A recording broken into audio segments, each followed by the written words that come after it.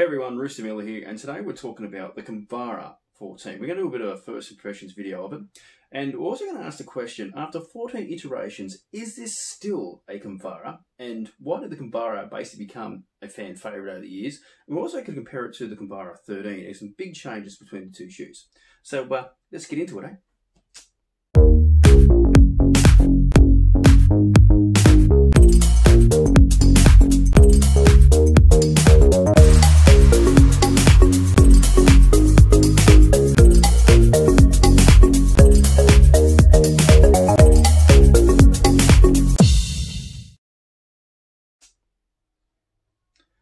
And we're back.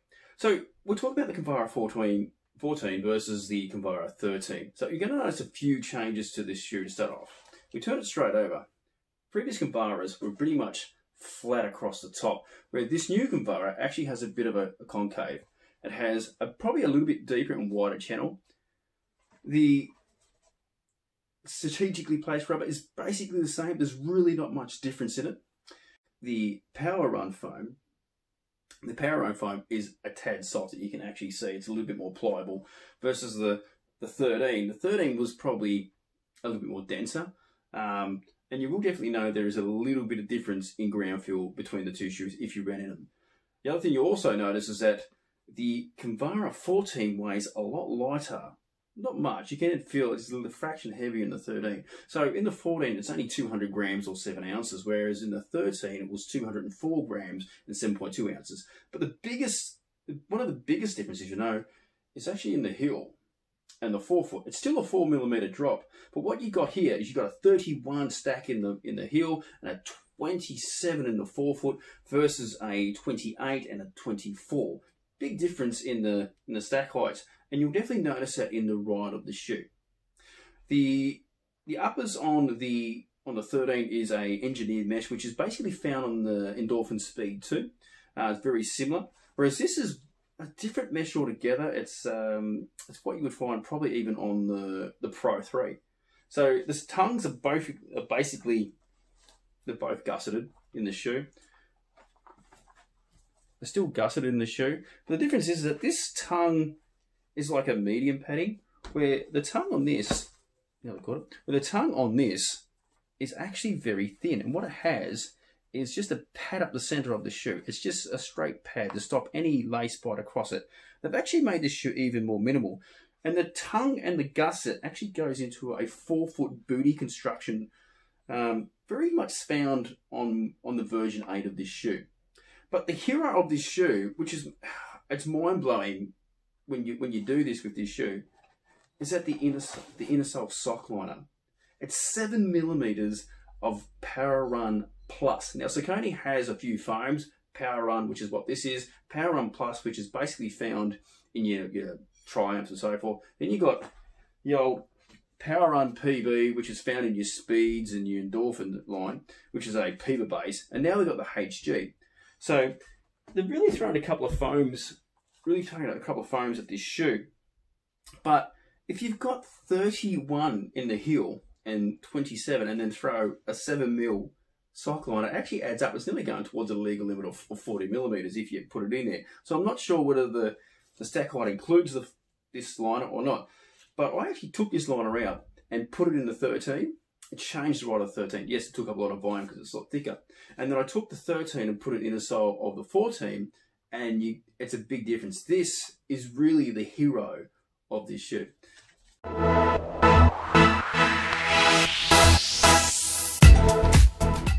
So over the years, I've ran in a few Kinvaras. I've ran in the 3, I've ran in the 4, and I no longer have those shoes. I wish I did. I'd show you on camera. But one I do have is the 6. The 6 is probably one of my favourite shoes up to this point. I did contemplate running my first marathon back in 2016. I just love the way the geometry of the shoe with that podular heel design, which allowed for individual roll through. It didn't slap you down. It just rolled you through nicely from heel to toe. And the triangular lug system that these used to be about 3 to 4mm out from the shoe. Now they're worn flat and they actually start to feel dead, but they would actually push in and give like an additional cushioning. This was actually probably one of the favourite Kinvaras out of the whole lot. I had two pairs of sevens. Sevens were interesting because they took away the triangle lug system, which I believe to be probably one of the detriments to the shoe. If they kept the lug system, that triangle, instead of going at this chevron pattern, would have been a lot better. The 8 was basically the same as the 7 on the outsole and so forth. The foam felt a little bit softer, a bit more rubbery, but the upper was the best part about this shoe. It had an internal booty construction through the whole lot, very similar to what we got now with the forefoot of the 14. We then went on to the 10, which was absolutely my least favourite shoe because the EVA foam firmed up and the geometry of the shoe changed so much that it just slapped down. It slapped down so much that it actually caused a little bit of shin splints. Didn't actually enjoy the shoe very much at all. It was, yeah, not my favourite Kinvara. The 11 was pretty much the same as the 10. It's just that I did give it a try. I did use it a lot for walking. I just really couldn't get into this shoe. It feels heavier. And one thing I did love it for, which is wearing it with jeans. I thought it was fantastic. Now, obviously the 13, which we've shown before, but the 13 I did like because it actually went back to more of the traditional style of the early Kinvaras. The heel is a little bit more rounded, it doesn't slap in, so it allowed you to roll through. It had the way this channel went up the center, it actually helped guide the foot through. And the piston, it had these way they done the system here, it actually reminded me a little bit of like the triangle piston lug system that they had in the earlier versions. I just wish they'd actually put it back in. It would be fantastic. And obviously now onto the 14. But what you do get in this shoe is a smoother ride. For some unknown reason, this just rolls better, and it doesn't really run like a Kinvara. It runs, well, to be honest, it runs a little bit like the Axon. Now, the Axon's a lot heavier shoe, but it's a 4mm drop. It has the Power Run EVA foam. It's just got a lot more rubber, and it's a lot heavier. But one thing you do know is that the rocker in the Axon is very aggressive and did actually play up on my Achilles. Where this doesn't. It's more of a mid rocker that actually goes with the shoe, whereas previous Kinvaras never had a rocker. So this basically concludes our first impression review of the actual Kinvara 14. It's a completely different Kinvara, in my opinion, versus all the previous iterations that I ran in. It's a higher stack height. It has a rocker geometry, a midfoot rocker geometry. It has a really awesome upper now. It's even a lightweight upper. The tongue's still gusseted, but it's a more minimalist tongue with a bit of padding down the center. I find the tongue comes up higher and just sits better on your foot. The geometry of the midsole has changed with that little bit of a sway there, and the channel's a little bit wider to add a little bit more guidance in the shoe. The sidewalls that come up on the outside, whereas all previous Kinvaras generally had it's like a little bit of a medial posting on the interior of the shoe. It wasn't really a stability shoe, but just added a little fraction, a little bit of support. So the question now remains is that after 14 iterations of this shoe, is this still a Kinvara? And I guess the question you have to ask within the question is, what is a Kinvara? So next part of this video, we're going to focus on actually what a Kinvara actually is, why did it have a cult following, and is the Saucony Kinvara 14 even a Kinvara? So to answer these questions, we're going to use a promotional video from Saucony. We're not going to use the whole thing, we're just going to use snippets, and I'm going to try and fill in the rest of the voids where I can. The concept or the brief behind the shoe was to build a really lightweight training shoe. A shoe that a runner can do his or her everyday training in, but also their faster workouts or races in as well. So based on that comment that Nick Hill just said about the design concept, that doesn't really tell us what an actual Kinvara is. That gives us the overall design concept. This croc fits that design concept. It's a lightweight, daily training. You can do up tempo in if your foot's strong enough. I've seen people run a marathon on a pair of flip-flops and thongs, and with a pair of socks that don't get any chafing. Section, Spencer White is a biomechanical expert, and he's going to talk to us about why the Kinvara has that 4mm heel to toe drop. One of the features that makes the Kinvara different from a traditional running shoe is its heel height. It actually has a lower heel relative to the forefoot than a traditional running shoe. What that means is, as your heel hits the ground, your foot lands in a slightly more plantar flex position, giving you a quicker transition from heel to forefoot. Of course, what distinguishes the Kinvara is its lightweight. It weighs less than 8 ounces, and the main reason for that is only a minimal amount of rubber is used in the outsole, just enough to provide traction and abrasion resistance in the heel and through the forefoot. So now we're going to hear from Chris about some of the design concepts that went into the Kinvara. And this is actually quite interesting. The beginning inspiration for the Kinvara came from this great cushioning triangular lug story that we have on the Jazz Original, combined with the Endorphin LD2 racing spike, which is great lightweight, very minimal upper. Bringing those two together was a great way to kind of start for the Kinvara. So it's very interesting what Chris just said about the combination of these two shoes, the Jazz Original and the Endorphin LT Spike. Now, the 14 actually has that very similar upper. It's only taken 14 iterations to actually get it on the upper. So that's a plus.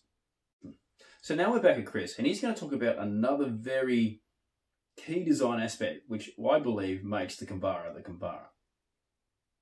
Incorporate a little bit of the technology from back in the day. The triangular lugs on the Kinvara act the same way as the Jazz Original. So you have this heavy groove detail that runs around the perimeter of the triangle and allows the triangle to deflect into the midsole and gives the runner that great cushioning sensation that they'd want. Okay.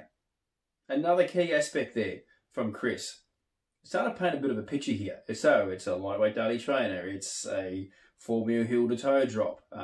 That's exceptionally lightweight. That is sub 8 ounces. It has a piston lug system because it is a combination of two shoes. The next section was actually explain the fourth and last key element to what I believe actually makes a Kinvara Kinvara. Saucony is introducing a new technology called ProGrid Light in the heel of the Kinvara. Provides a little extra cushioning and keeps the heel centered as your foot hits the ground. ProGrid Light. Okay, so that's the last thing about this that we're going to actually use, because it goes on about the upper and explains about the upper. But if you want to go watch it, you should be able to pick up here what the links are. But it's basically the Saucony ProGrid Kinvara. If you type that in, you'll find it. So, what were the key aspects that actually make a Kinvara a Kinvara? Well, it is the sub 8 ounce lightweight shoe. It has a 4mm heel to toe drop with very minimal rubber and plastic cages and so forth. It has a heel unit that helps center the heel, and it has a piston lug system that propulses in and gives more cushioning. So, because it was a combination of the two shoes, the Jazz Original and the Endorphin LT. So there's only ever been two shoes over the period of running that's come close to the Kinvara. One of them is the Hoka Hapana, and the other one is the Puma Fast 500. And the interesting part about the Puma Fast 500 version 3 was one of its co-designers. See if you can pick it up. Heel to toe drop being 4mm for the Fast 500 V3 in some respects encourages more. Does someone look very familiar to the start of the video? This is Nick Hill. Nick Hill was one of the project or design managers or whatever his actual title was with the original Kinvara. He left obviously and went to Puma, and they came out with the Puma Fast 500 version 3, and I can't remember how much he had, but as a product line manager, it's understandably that why this shoe would feel very similar. Nick Hill is also over at Brooks Running at the moment, and we are seeing some very, very interesting shoes coming out of that camp at the moment.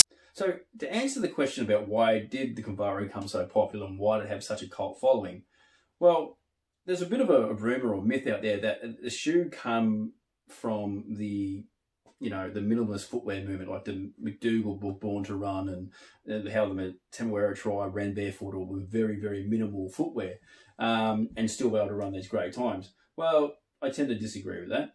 I tend to believe that the Kinvara actually came out from a massive gap in the market, especially in Saucony's range. So, because Saucony actually had a shoe called the Hattori, it was a zero drop, barefoot running shoe. It was very minimal. It had like a foot-shaped toe box, very much. I think it was nearly before Altra's time. And then they had racing flats, which was basically your Type A's and your fast switch being the stability model. Then there was nothing, absolute nothing. And then you had the I think it was the Triumph. Then you had the Ride, maybe even an Omni or something shoe back then, and they were heavy. They had plastic shanks and cages and gels and all that and so forth, and you know, and sewn overlays. It was just a heavy shoe. Nothing was light. And so the Kinvara came out of that massive gap.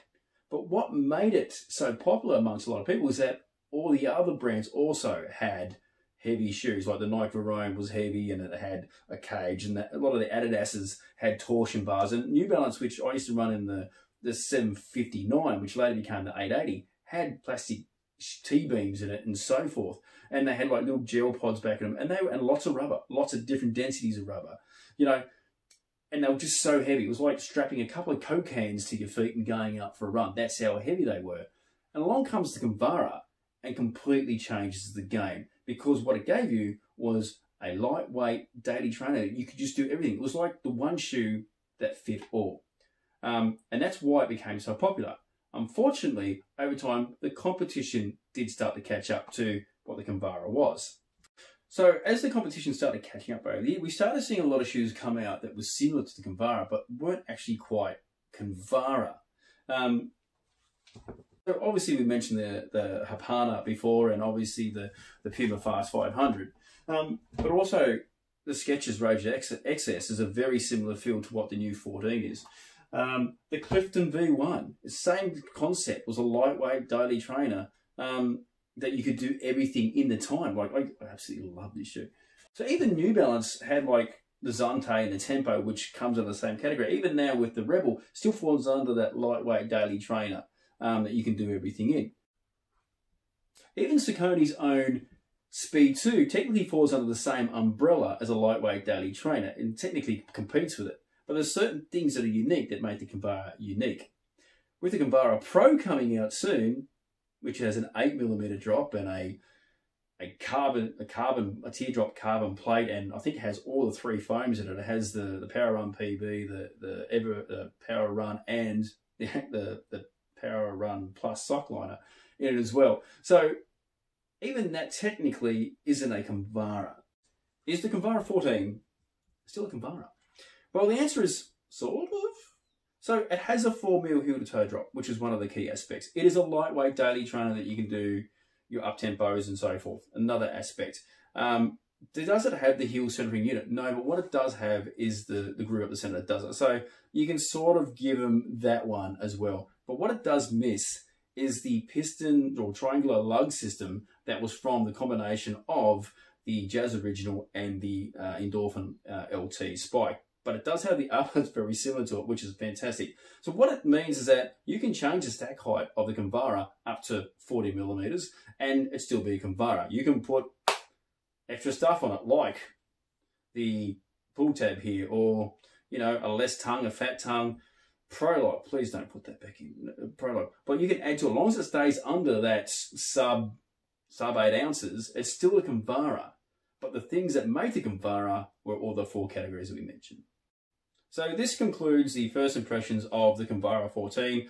Hope I answered a lot of questions out there. It is a little bit of a long-winded review, but if you like it, give us a thumbs up. Thanks for watching.